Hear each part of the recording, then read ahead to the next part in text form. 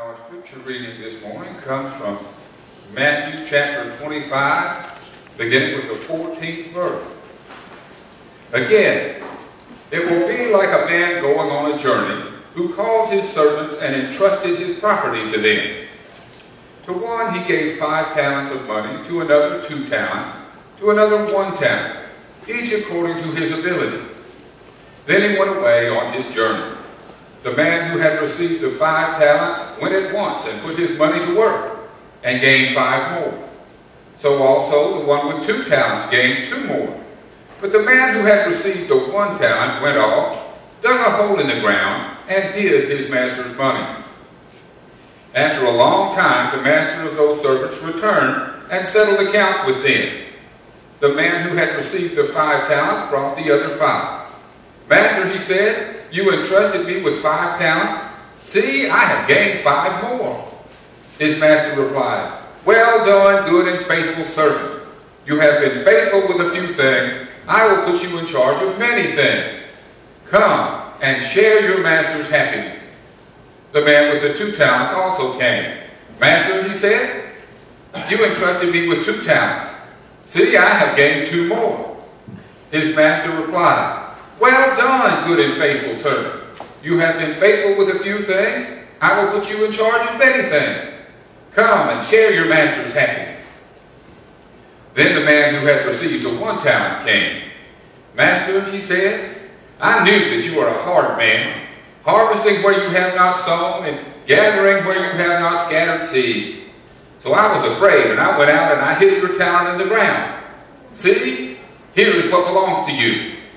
His master replied, you wicked, lazy servant. So you knew that I harvest where I have not sown, and I gather where I have not scattered seed? Well, then you should have put my money on deposit with the bankers, so that when I returned, I would have received it back with interest. Take the talent from him and give it to the one who has the 10 talents. For everyone who has will be given more, and he will have abundance. Whoever does not have, even what he does have, will be taken away from him.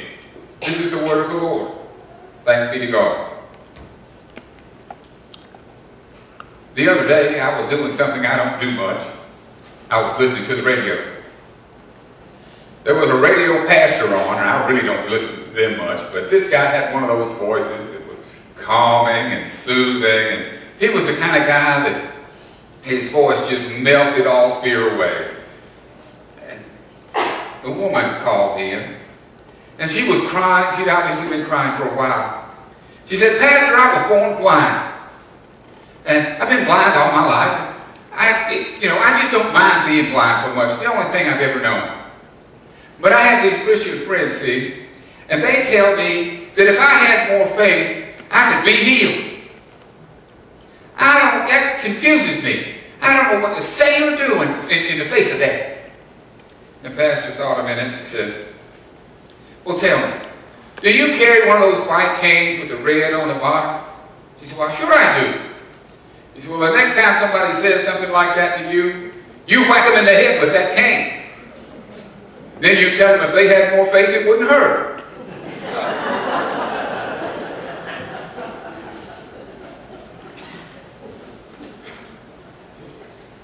Some folks will say most anything. The passage of scripture that we just read is from a section of Jesus' teachings that Bible scholars call the Little Apocalypse. The big apocalypse, of course, is the book we call Revelation, the Revelation to St. John. There has been a change in the way we use the word apocalypse since Jesus' time. We think of an apocalypse as always having to do with the end of time. The end of the world, it's all over at the apocalypse. Well, sometimes it does mean that, but that just because of the way we've come to use it. Apocalypse does not always deal with the end of the world. In this little apocalypse it does, but the word apocalypse means only one thing: revelation. That's why the book of Revelation is also called the Apocalypse of St. John. It's the revelation that God gave to St. John. Now, a lot of what folks want to do Well, what they want God to reveal to them is what the end of time is going to look like. In this case, Jesus had just told the disciples that there would come a day when the temple would not be there anymore. Remember, he said that not one stone would be left upon another. Well, they left the temple when he said that. They went out to the Mount of Olives, and the disciples were murmuring behind him all the way. You know, I could hear these 12 guys mumbling about the loss of the temple. And when they get out to the Mount of Olives, they say to him, in Matthew 24, verse 3, they say, "Tell us when this will be, and what will be the sign of your coming at the end of the age?" So this revelation, this apocalypse, is in fact about the end of time, because that's the question that they asked. Jesus launched into this series of teachings of what the end would look like. But Jesus refused to answer the question the way they wanted it answered. They wanted specifics. You know, like the Maya say it's going to be the 21st of December, 2012. Well, how many times have you lived through the end of the world? Been there, done that. I'm not worried about it. Anytime they give me specifics, I'm pretty comfortable with at least that day. If the end of the world is coming, it'll come before that or after that, but it won't be that day because nobody will know.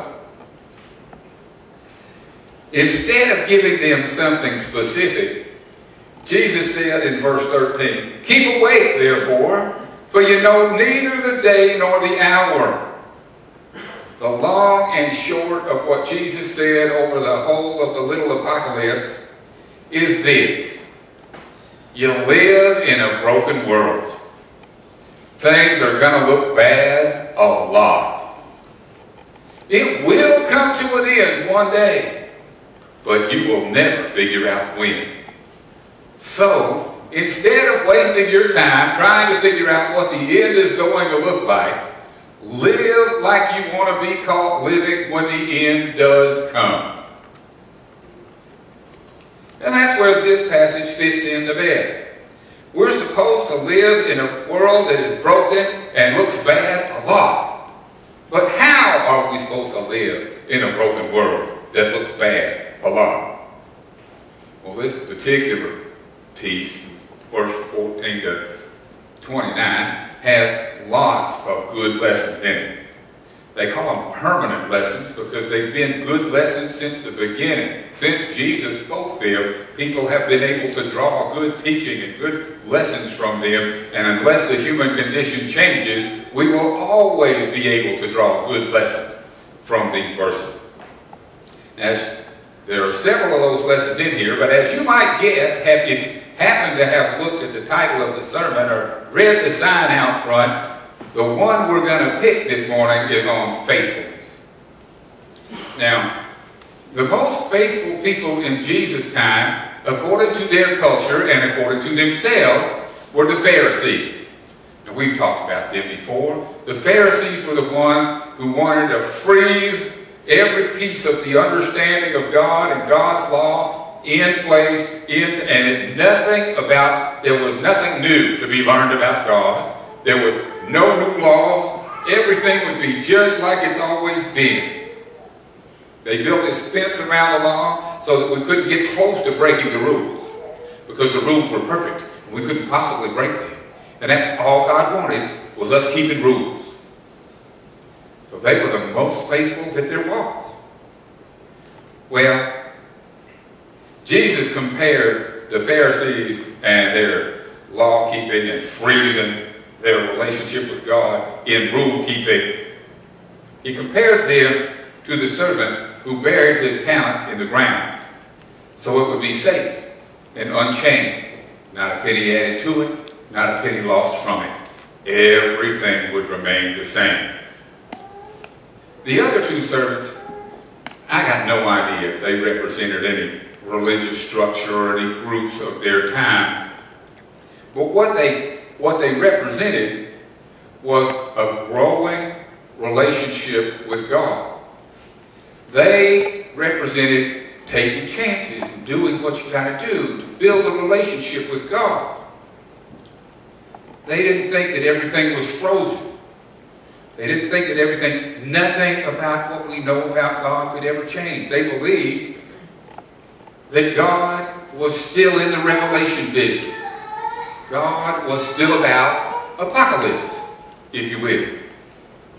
How many of us believe that God continues to act in this world and reveals God's presence and God's will and stuff to us through prayers, meditations, and other ways? How many of us believe that? Well, this is a good thing. Because the next sentence says, since we believe that God is still in the revelation business, I could have been in a lot of trouble if all of you sat there with your hands down. Since we believe that God is in the revelation business, and we have just read one of those permanent lessons that Jesus taught, from which we are supposed to be able to receive some of God's revelation, what might God be trying to tell us today? Well, I don't know what you've got yet, but you can tell me later if you want. This is what I've got.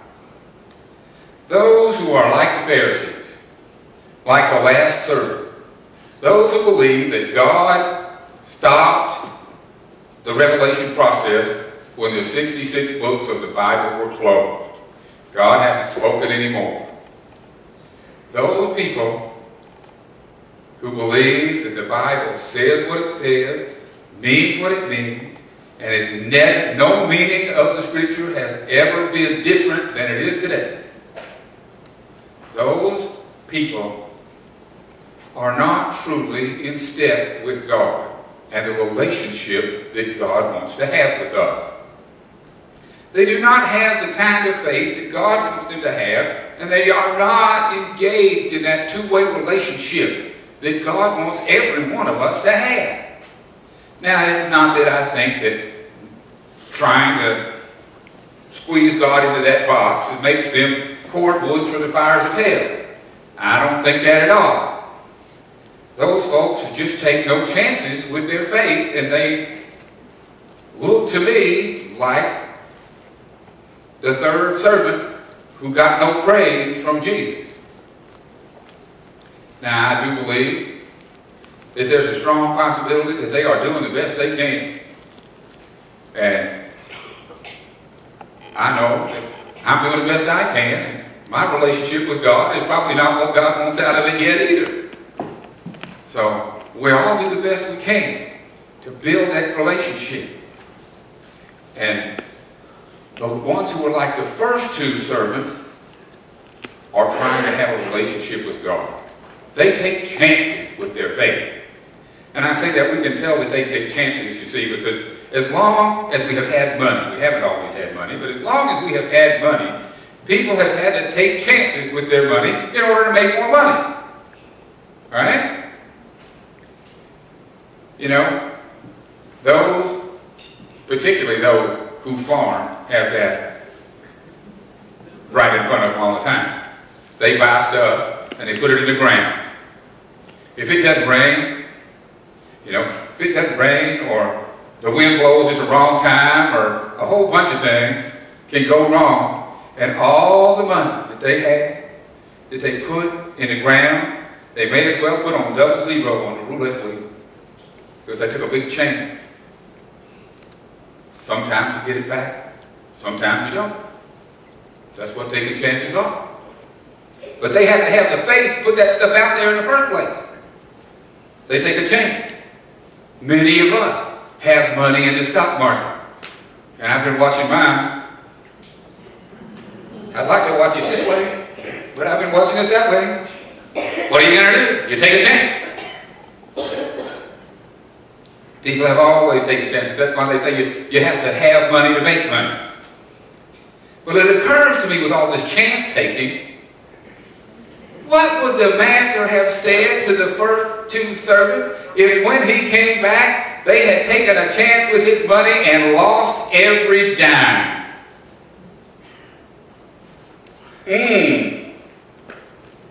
Would that change the story? Well, I prayed on that for a while, and I got this kind of idea back. So maybe I had me a little apocalypse there.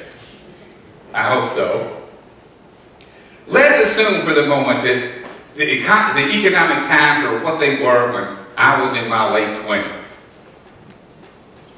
Inflation was going crazy, but so was the stock market. Stock market was paying 30%. Bank loan, CDs were paying 11%. Times are good and we have some money to invest. Then let's say one of our kids, one of our best friends says they've got a business they want to start up. They've got an idea, but they don't have any money. We have some money and they have an idea. We decide to invest our money with them. For some reason, something neither they nor we could see, because we looked at their business plan with them, we liked it. It made sense to us. So we invested our money, and for something that we couldn't see and they couldn't see came along, impacted their business, and after 3 years, they had lost all our money. Now, it wasn't like they wasted any of it. They didn't buy new cars, new houses and stuff for themselves. They lived low, drove 10-year-old automobiles, did everything they could to play the money right. And still, even with all their hard work, it failed. Oh, we'd be upset with the loss of the money, wouldn't we? But if we watched them work hard, how upset would we be with them? We were going to take a risk with that money anyway. You know, sure, we might have bought Microsoft at 75 cents a share and be bazillionaires. We also might have bought Amstrad. Who's heard of them? Right?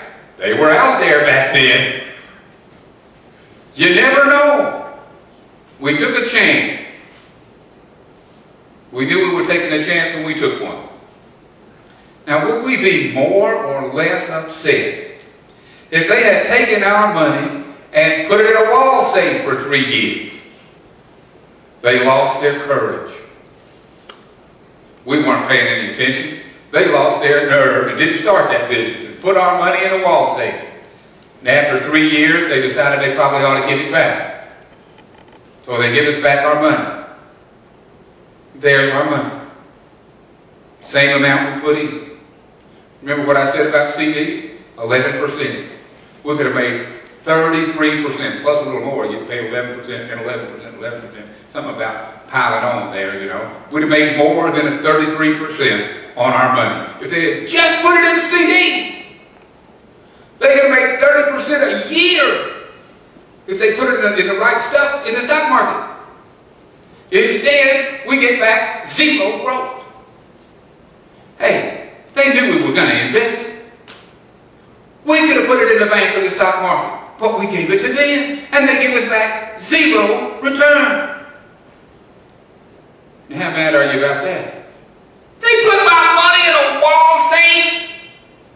What were they thinking? They broke faith with me. They broke faith with whoever gave them that money.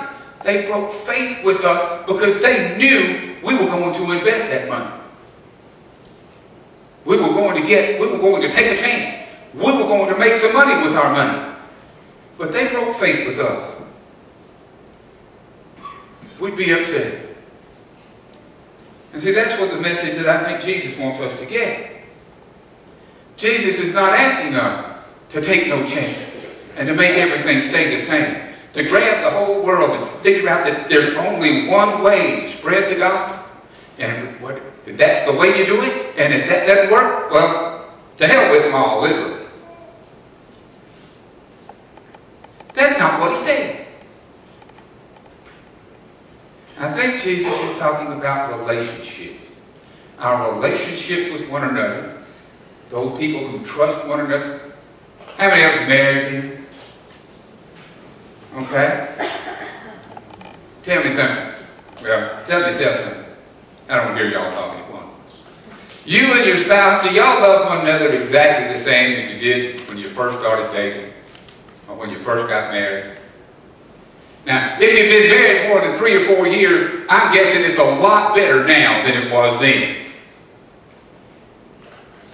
Otherwise, you wouldn't still be married over 3 or 4 years.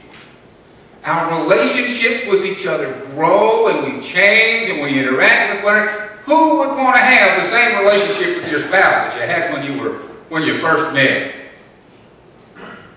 No, not me either. No hands out there. The reason? We like each other better now. You know? Things are different. We're different. that relationship would no longer be fulfilling. God wants a relationship with us like that is fulfilling, day after day, growing and growing as we interact with God and become more God's sons and daughters. Well, you know, that always requires taking a chance. Every relationship requires taking chances. I look at this congregation and I know that we've taken chances before. If we weren't going to take chances, you know where we'd be? Who knows where we'd be if this congregation never took a chance? Ross Street. Even the bank hasn't been able to buy any more parking at Ross Street. And they got more money than we did. If we hadn't moved to where we could get all these people in here, we'd be smaller than we are now if we wouldn't be gone. We had to take a chance. Look at this. It didn't spring up like a mushroom overnight. It took people working hard and bringing their money to the church and putting it in here and expecting that to grow. And here we are. This happened in 1957. 67? Still a long time ago. And there are still chances to be taken. We took a chance in the name of the Lord and it has worked out for us. How about that? Taking a chance in our relationship with God is exactly what God expects us to do. And when we do, mostly it works out for us because that's what God wants for us. When we claim Jesus as our Savior and Lord, we do not promise Him we will stay the same. We do not promise Him we will never take a risk. We promise to take some chances. We promise to stick our necks out. We promise to take a chance on not being popular, have people saying that we're weird, because we actually believe in Jesus Christ. God expects us to take chances, and we have made promises that we will take chances. Faithfulness, the bottom line for Jesus Christ, is keeping those promises.